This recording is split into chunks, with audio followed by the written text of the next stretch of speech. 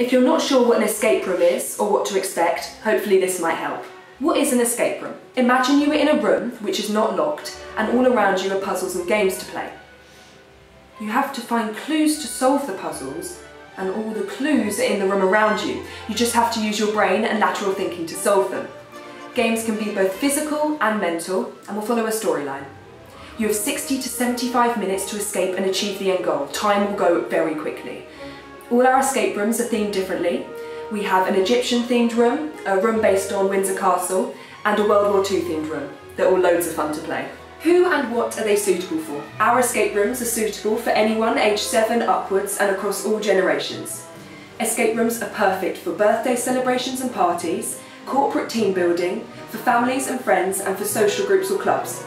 Whatever the celebration, anniversary, first day, Father's Day, Mother's Day, exam success, escape rooms are a fantastically fun thing to do. Is it scary? No, our rooms are not scary. What happens if you get stuck? Our rooms will challenge you, but will tailor the clues to the ages and experience of your team.